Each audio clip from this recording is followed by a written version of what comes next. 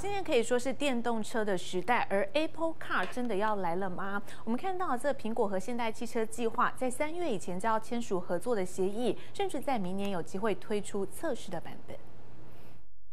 Apple is set to sign a deal in March with South Korean car maker Hyundai to make electric cars. It says that the companies will aim to start production of the vehicles in the US by 2024 and will release a beta version next year.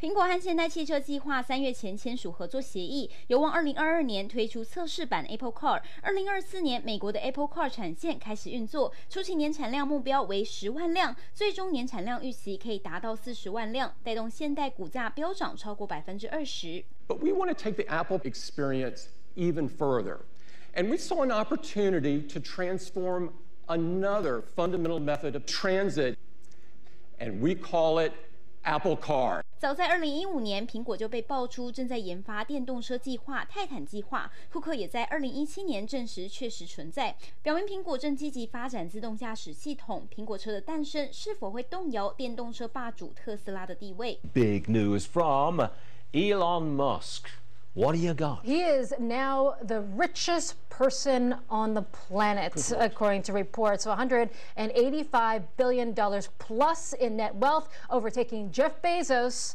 as #1. 特斯拉 CEO 马斯克曾在 Twitter 上爆料 ，Model 3计划执行时最黑暗的日子，曾想卖给库克，而且是以目前市值的1/10收购，但是库克拒绝参加会议。而马斯克也曾在2016年受访时表示，已经做好准备对抗苹果车。特斯拉它的重点，它已经制造完成了，而且已经在世界各地都已经有在开了，而且已经车主的反馈，这省相关的 data 它都已经很成熟了。而 Apple Car 它本身现在是个概念性的问题啊，那它要用怎样的电池技术，它要怎样的一个支架导航，然后甚至它的一个目标，它给它的价位定格区在哪里，都是还不清楚。我目前看起来的话，在2025年之前，它的原型车都还没出来的时候，这个很难去超越它。专家分析，相较于特斯拉，苹果拥有一个非常庞大的网络生态，汽车将成为串联起苹果旗下所有生态应用最好的载体。另外，目前苹果 M1 晶片和 CPU 和 GPU 计算能力已经超越特斯拉的 FSD 自研晶片，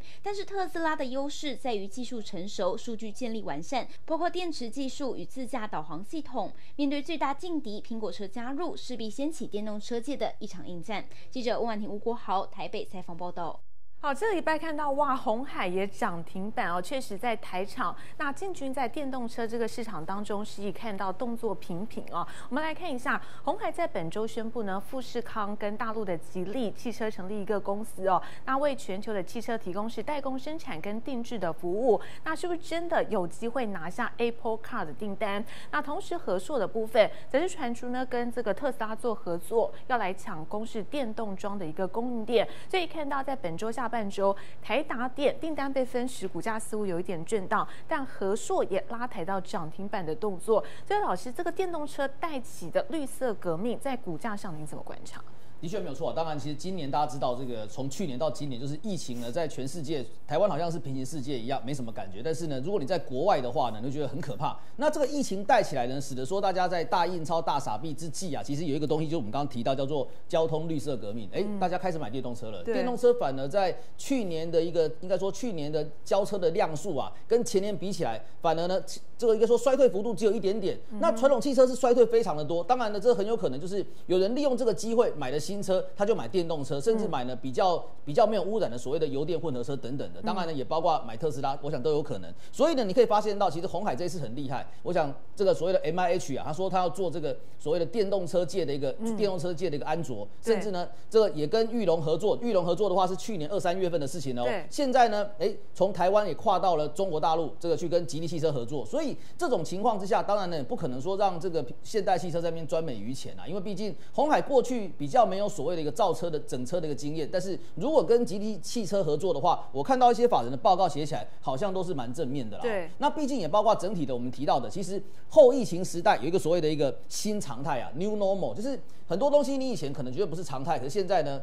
你好像觉得网购变常态了，对不对？网购其中一个常态嘛，游戏电竞刚刚玉堂也有提到，这个就是变常态。像微星在做这种这个电竞 notebook 的，或者包括像新象这种做电玩的，都是常态。甚至包括我们刚刚提到的所谓这个 WFH 啊，就是在家工作、远端工作，你不用到公司上班了，可是好像变成你随时都在上班，这其实也是蛮悲情的一件事情啊。这随扣随到，哇，晚上可能老板扣你，你也在那边做事。这在国外变这样子啊，台湾可能比较没有。那这一部分例外还有包括我们刚刚提到交通绿色革命里面，不管是特斯拉，不管是所谓的 Apple Car， 还有 MIH， 甚至这个未来整个衍生性的一个发展啊，我想都可能在未来应该说未来这一年里面，有很多的一些个股啊，可能都会有因为这样的关系扮演重要角色。刚刚提到像需要提防会有点过度的热炒吗？我会建议投资朋友可能要选的是真正有 EPS 的啦，有会赚钱的，要看到数字的。对，没有错。那没有看到数字的，说真的，怎么吹牛都可以嘛。我们看到几档这车店的，我们就不要讲点名了。这真的直接告诉你说它有什么样在做什么东西，可是它都没有数字，那很可怕。可是如果说有数字的，其实我们看这一次这个和硕就算不做你那个充电桩，它本身一年也是赚个5块6块，甚至赚到7块8块。所以有数字的你很安全，反正把这些公司提升起来，甚至包括我们看到鸿海集团旗下这一次呢，这个应该说比较没数字的涨得都很快，像以盛不是没数字，是比较没数字，其实就是把本益比拉高了。可是如果说本益比比较低的，也有切入车店的，我们可以看到像4958的臻鼎呢，其实你以前说跟车店有什么关系？没有关系。可是呢，可是它没涨对啊，去年开始跟车店有关系了。为什么？因为去年它并下一家公司叫做先锋通讯。先锋通讯其实它有大概40%到50%啊，是在做汽车版的。对。所以呢，你可以看到去留意这种有数字，而且呢，它有切入车店的一些公司，甚至回到我们刚刚提到的所谓宅经济里面所谓的一个游戏电竞里面，刚刚玉堂有提到像新象，其实新象在去年是一个非常好的一年。其实过去我们跟大家提到说，以前大家可能打麻将聚集在一起。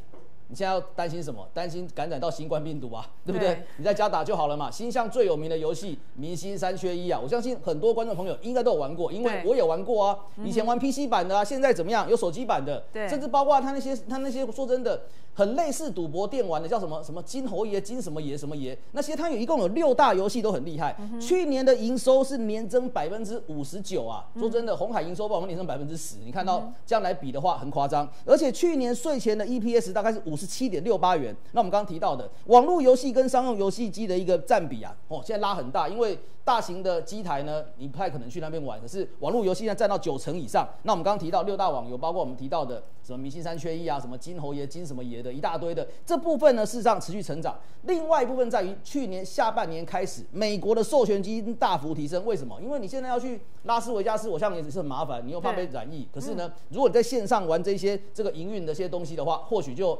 比较简单啊。那你看到这些授权金成长，那效益业者增加。那另外一家公司所谓的一个光阳科部分，我们刚刚提到，其实在年营收成长里面，光阳科去年一整年营收成长21%啊。那事实上这家公司，我们先看一下 K 线图好了，它大概过去半年的时间，它都涨在那边，对不对？它都涨在那边。可是呢，在这一个星期里面，好像有一些在比较明显拉抬。为什么？因为现征1月11日除完权，你就没有压价的必要了嘛，都除完权了，该去缴款的去缴一缴款。1月11已经除完权了，现征嘛。那我就记得没错的话，现征价格36块。说真的，这个该套利的早就套完了，所以呢，你看到它股价，好像有机会往前波高点去挑战。不过重点还是在于基本面上的一个改变。什么叫基本面上的一个改变呢？事实上呢，它这家公司我们都知道它做靶材，那呢，在去年开始就是跟台积电进行靶材循环经济应用。以前台积电跟谁玩的？以前台积电都是找日商一起来做这些东西，可是现在开始啊，因为南科就在光阳科的一个应该说光阳科的根据地就是台南嘛，南科部分他找光阳科去合作，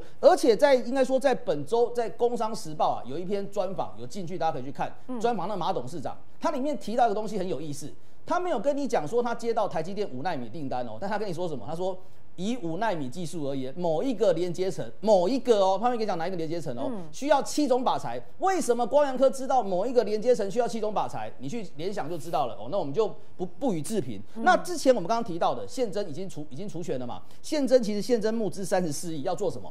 大型的靶材塑形成型加工中心，第2季就完工，第4季量产。也可以想象得到，去年全年的营收增加21%，今年营收看起来看真的机会很大。而且呢，现在其实它的半导体比重大概只有20%，甚至20%不到。那之前刚刚切入台积电的时候，可能这个占比没那么高。可是他希望啊，马董事长说，他们希望3年之后半导体的营收比重能够拉到35%。所以呢，其实我们可以看到，当然去年整理了1整年的时间，甚至包括像是星象，其实我们看一下星象的 K 线图啊，星象我们把它缩小一点，它曾经一度差点要变成1000元千金的，对，差一点点，就差那么一步，995，对，没有错。会不会在今年有机会，它也成为千金股呢？我想这个机会事实上是蛮浓厚的。好，所以确实哦，在新的生活形态当中带出新的商机，还有哪一些新的投资机会？我们稍后回来。